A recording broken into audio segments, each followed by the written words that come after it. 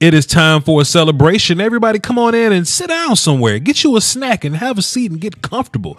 We were very dominant in preseason 3, and of course we got to break that down. Now, this video may be a little more lengthy because, hey man, Taco and Dorrance and Malik came out the gate with their D-line play. So this was going to be a D-line video, but damn, the D-line was dominant all 4 quarters. So we're going to get some of the younger guys in there. We're going to talk about Jelks and Kerry Hyder and Soto and all those guys today. Tristan Hill got some work. Everybody got a piece.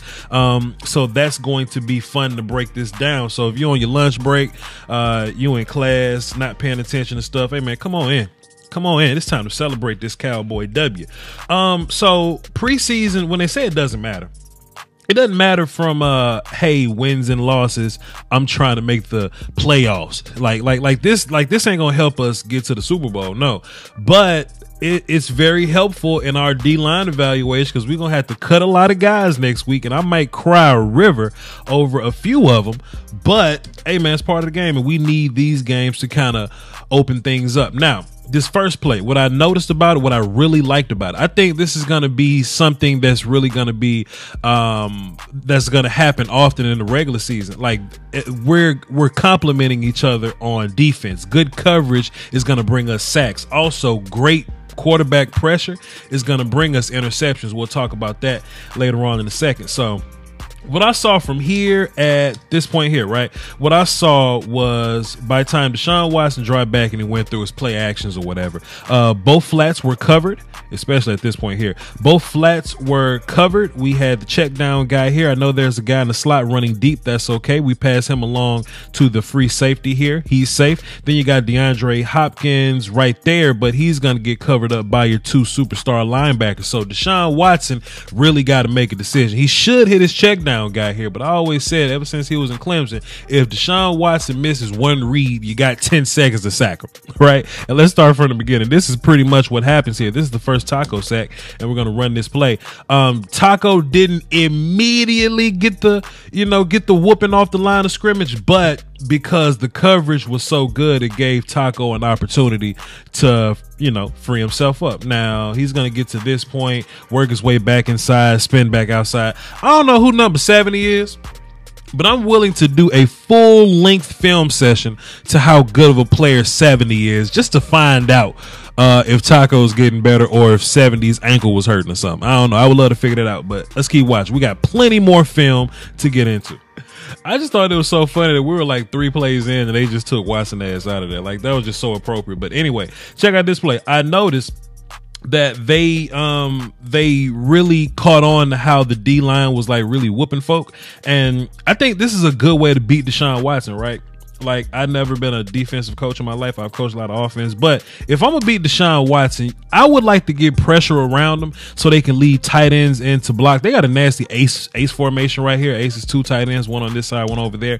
And both tight ends are just in blocking for Deshaun Watson. And what that does, it lessens the receiving options for Deshaun. So what's going to happen is we got one guy here, one guy there, and there's one more option that's going to be the check down running back right here. Deshaun only got 3 people to throw to. Deshaun ain't great there. Deshaun's great where he got a lot of options and he could just find an open guy after creating some more time in the pocket, scrambling around.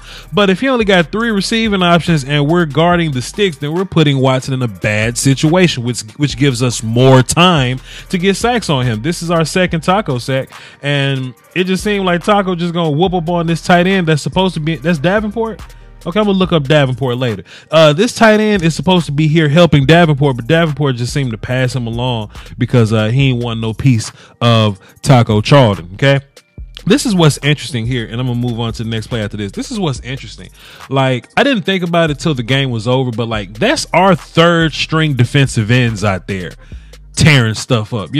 A previous week, some Cowboy naysayers were like, hey, man, that's just, it's just preseason. These are backups. Well, this is the 1st string Texans. You know what I mean? Versus our 3rd string defensive ends, because Tyrone and D-Law is probably the first team. Randy and Robert Quinn would probably be like, like a second wave of guys, right? This Taco and Dorrance.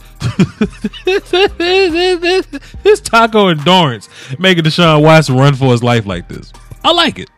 So I got a couple puzzle pieces to look at in this play. It's a lot of things going on. Taco's going to be the right defensive end. He's going to be right there. So once we get that going, you'll know where he's at. But he's probably found a little safe haven at right defensive end. Even though he's built for left, and in the perfect world, we want him to play left. He gets his production from the right side or whatever. But one thing I noticed about this, though, just moving on, I didn't want to be the guy that just hopped on the internet and be like, uh-oh, Taco ready, y'all. Let's push somebody off a bridge to save him. Because some people did ask me, like, is Taco safe now, Voch? I'm like, I don't know yet. Because Taco got his sacks from these elongated pocket sits, right? And I know every week is not going to be Watson missing a read. So now we got 10 seconds to go get him. Or insert what's his face obscure first name Webb, whoever the hell's playing quarterback right now. We're not going to always have him. Some of these quarterbacks that we go up against are going to get rid of the ball quick. They're going to be guys that can move around, that can, make things happen on the go. So I would like to see Taco get more defined sacks opposed to what's his face Jenkins Webb here, just giving us a sack and slowing down when he gets to Taco's side, right? But I think this is another example of what happens when we're just covering so well. Shouts out to our DBs. We're just covering so well that we have no other choice but to put hands on quarterback. One last piece I wanted to show y'all. Take a look at Kerry Hyder. Everybody talking about Taco Charlton because he made the first few plays. He probably got the most stat box numbers or whatever. But Kerry Hyder got more quarterback pressures and hits than anybody. And this is me looking at all the stats. This is me looking through all the plays. I didn't want to drop this on Sunday because I really wanted to take a look at this thing. But Kerry Hyder is really whooping people. He's the left defensive end here, and he's really whooping these young men. And I'm gonna show you some more Kerry Hyder later. He only ended up with 1 sack, I believe. I'll double check my notes on that. He ended up with 1 sack in the numbers, but he got like 3 quarterback hits, which is important because let me see. Did his pressure cause Taco to? Yeah. So his pressure drew out what's his name? Samson Jenkins Webb. He flushed him out so Taco could actually finish the sack. So I think Kerry Hyder's fighting his spot as well. Plus he can bump inside and play 3 techs. So that's interesting to keep our eyes on moving forward. Let's keep watching. Even though Taco got sacks, in my opinion, this is his best play. Take a look at him. He's the right defensive end. He's going to come off the ball. He's going to read this ugly looking screen. He's going to stop, get hands up, and bat the ball down. That's the best Taco play I've seen here because it actually shows football intelligence. It shows awareness. It gives you a good idea of this length that he has, this actual body that he has to get up and do things like this. You know what I mean? That's most impressive. Chat box, hashtag that's most impressive. Like, sure, you can get sacks if the quarterback's holding the ball for 7 seconds, but give me some of this. This is what's going to help you in a real life game. Reading the screen up. Good job, Taco, there. That's where I applaud you at. Good job there.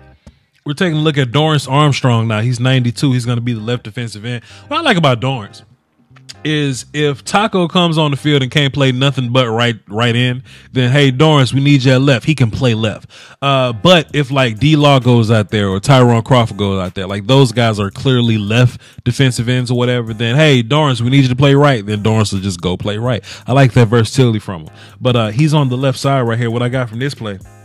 Sure, he kind of beat this dude in front of him, which was a tight end. He ended up going on breaks, but I like the effort here, man. Early in the season or early in the off season, I talked about there was this phrase that I used, D-line DNA. All these guys that we have, they got the same D-line DNA. That's another hashtag for the comment section there. We're all guys that get upfield and give effort.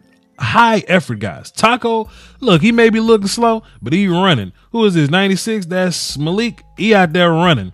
Antoine Woods, he out there running. I like that D-line DNA, man.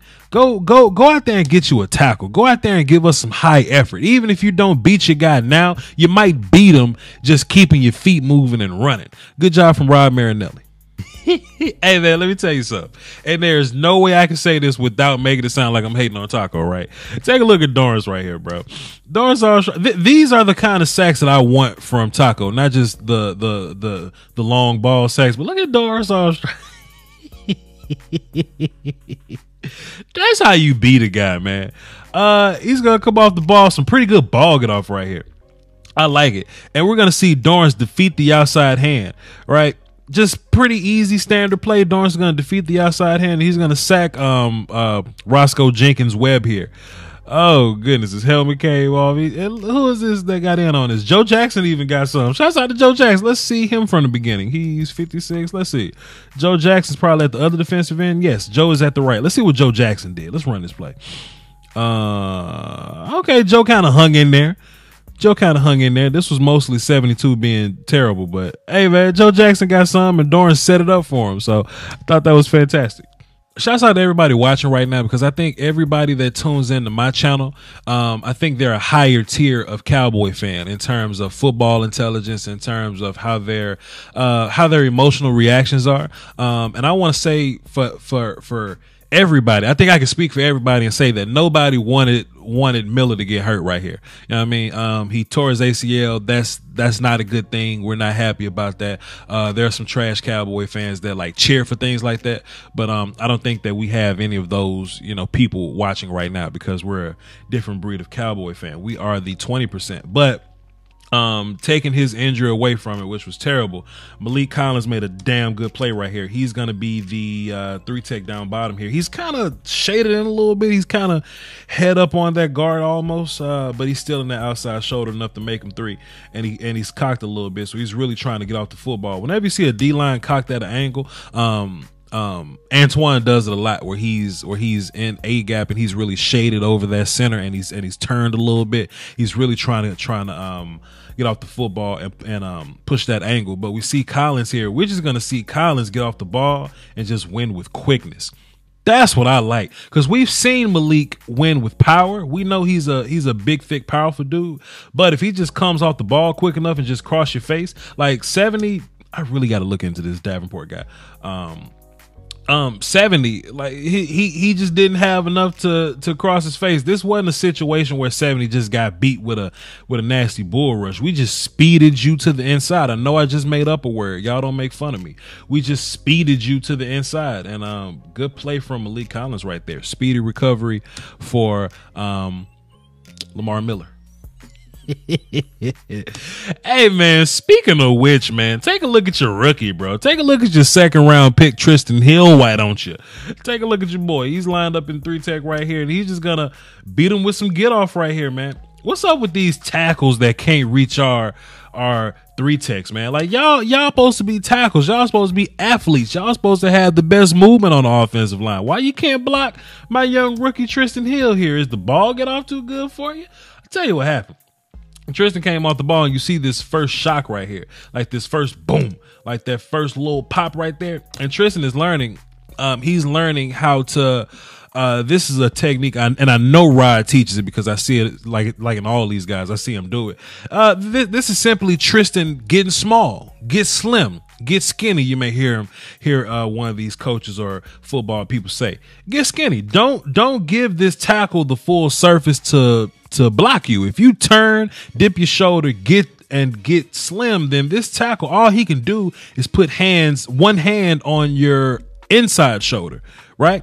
You can't simply block Tristan Hill with one hand on his inside shoulder. So what Tristan's going to do is he's going to take you all the way to the tackle. You can't stop him here because you don't have any leverage. So, our biggest knock on Tristan is that he got all the physical gifts. He got the ball get off, the quickness, speed. He's got some power to him. We just need him to learn how to play football. And I promise you, Papa Rod told him, hey man, when you get in a situation like this, you read the zone going away from you and your backside, get skinny, dip a shoulder in there to make your surface smaller. I'm sure Rod Marinelli taught him that. And we see Tristan Hill using that. My cable bill was way too high. I reached out to affordablesticks.com. They sent me a Fire Stick, plugged that thing into the HDMI. Now I get unlimited shows, movies, and live TV. I'm a huge sports fan, so I love League Pass, Sunday Ticket, and I get the pay-per-view fights for free. That's something for the whole family. You can buy a Fire Stick for every TV in the house and still spend less money than you would on cable. That's affordablesticks.com. There's a link in my description. You should go click it. Cut the cord, man. Couple things I see here I want to talk about. I'm going to talk about two players. Let's talk about Tristan first, though, because he is my son, him and Tony. Well, actually, Tristan my son, Tony's my cousin. So we're going to look at Tristan here. A couple things that I see technique-wise from him.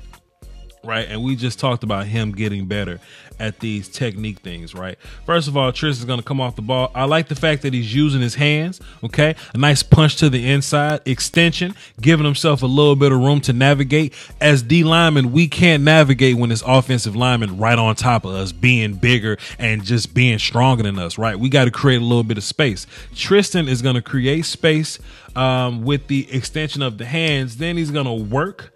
Watch this. He's going to work to the outside to get this tackle to commit a little bit. And you see that tackle's base getting wide right there. Right there. You see that tackle's base getting wide, and he's leaning to the outside because Tristan gave him that bit of pressure from the outside. Then he's going to spin back inside and clear with that right hand. Just clear the hands with that right hand. I love it. Let's watch it in fast motion one more time. And but the star on this play was Christian Covington. Hey man, Christian Covington ain't just gonna lay down and let Antoine Woods just get all the reps out here. Christian Covington want to get a sack on his team, man, on his former team. I think even though Christian Covington has been relatively quiet, I just think that's because the media and guys like Law Nation and other guys that go to Cowboys camp, but they only want to see quarterbacks and receivers and running backs. Yes, I'm throwing shade at you, Space Cowboy, people like that.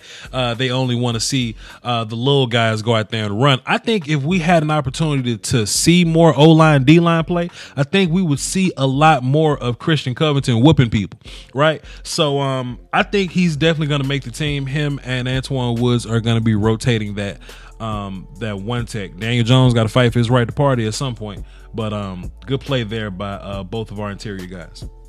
Here's another example of Kerry Hyder putting in work, but is not going to be able to show up in the box score. I don't think you get numbers for this, but he's going to be the left defensive end. Watch this stunt up top right here. Kerry Hyder up top. Let's run it. Watch this stunt. He's going to let 93. I forget who that is. That Daniel Jones, I guess. I don't know. 93. He's going to let him be the anchor. Then Kerry Hyder's going to come over the top. Now, Kerry Hyder didn't get a sack on Jeffrey Aloysius, whatever his name, Webb is. He didn't get the sack here, but that is good pressure. That is a good qualified quarterback hit. Kerry Hyder got a lot of those, and I would rather have that guy that gets you constant pressure, that gets you constant quarterback hits. And this is the actual sack where Kerry Hyder gets on the board. Just a very angry pass rush by Kerry Hyder. Oh my God! Look at your boy, man, sacking Bill Clinton Webb here. Oh man, these are the sacks I want to see, man. Those under 4 second sacks. These are the ones I want to see. Let's see how he did it. He came off the ball. What did he do? Just ass whoop. He didn't control nobody's hands.